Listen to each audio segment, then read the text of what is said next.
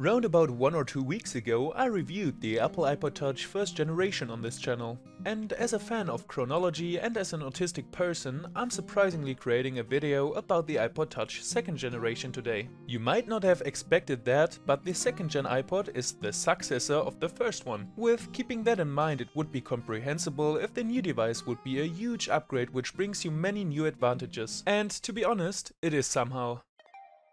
When it was invented back in 2008, it came with a new sleeker and thinner design and some very interesting features you won't believe Apple built into their new Touch music player model without this video proof.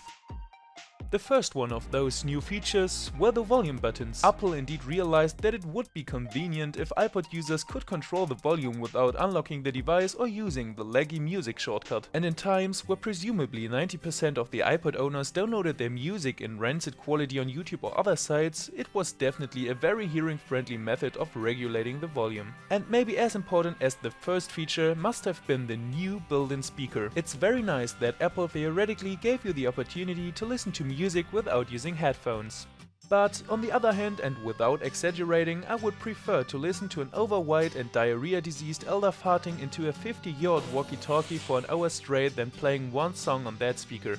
To sum it up, the sound quality was terrible, but there were way more new features. Now with the iPod Touch second generation, you can shake to shuffle and use Nike Plus iPod. Hey, come on, that are cool features. It's very innovative, alright? Okay, maybe not. Welcoming with a whole new outside, the assumed progressive and revolutionary developments of the inside specs, on the other hand, got a little neglected.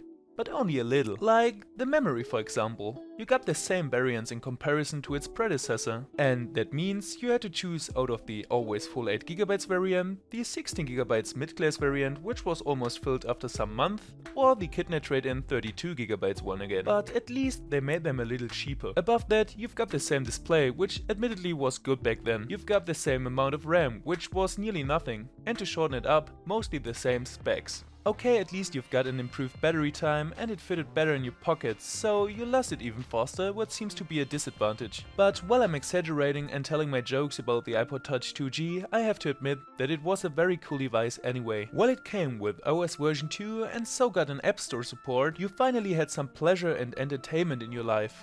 Well, at least till iOS 4 was released.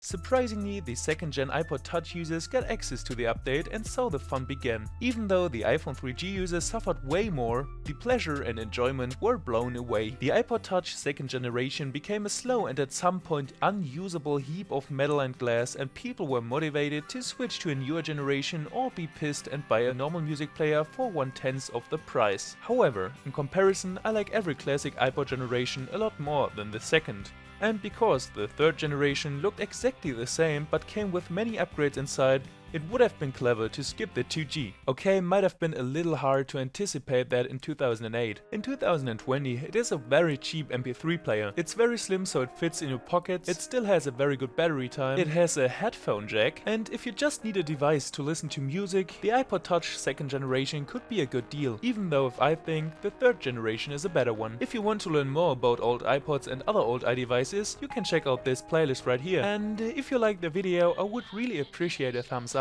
Have a nice day guys and see you next time. Adios amigos.